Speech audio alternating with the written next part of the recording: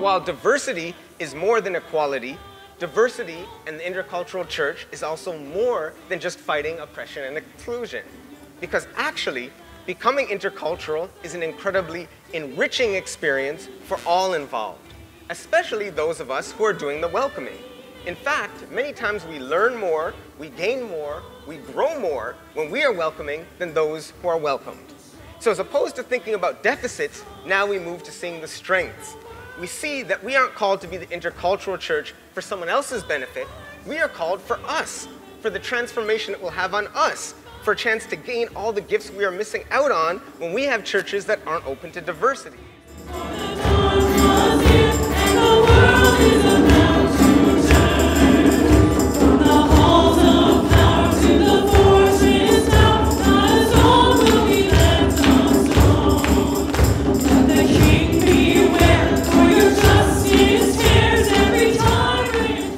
Like there may be some people sitting here who are thinking right now, well, this is great talk, great conference, but interculturalism, that's a Toronto thing, or that's a Vancouver thing, or that's a city thing, or that's somewhere else. Because in my community, we don't have diversity. We don't have a large amount of people immigrating. It's someone else's issue. And to that, I would actually say, respectfully, I think you're wrong. Because interculturalism is not just about race. It's not just about being born in Canada or born outside of Canada. Diversity, then, is more than ethnic diversity. When we think about our identity, who we are as human beings, there's actually many parts of it. And we're diverse. Any individual is diverse in the different cultures and elements they have.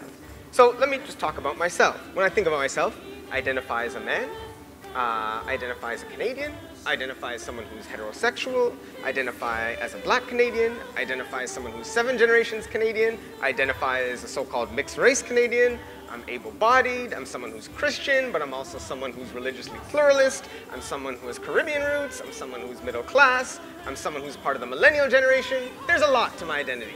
It's not as simple as the color of your skin or where you're from. And those are all parts of my identity. So there's actually, if I would look at it and write it out, there's many cultures that I'm a part of. And some parts are part of the majority Canadian culture, and some are not. And so I really struggle, and I've done a little bit of travel in Canada to most of the different regions, and I really struggle to imagine any Canadian community that is totally uniform in its culture.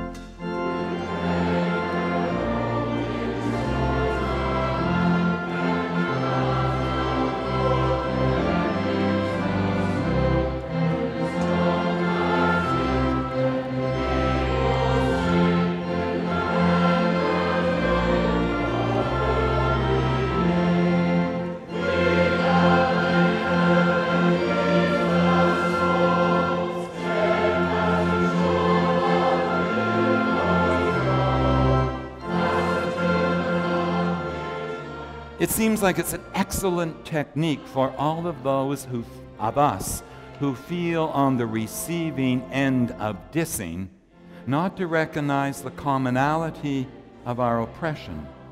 If all of those who were oppressed from the myriad of reasons that we operate with, if we all came together and recognized that we might, oh, God forbid, unite, then possibly change would happen.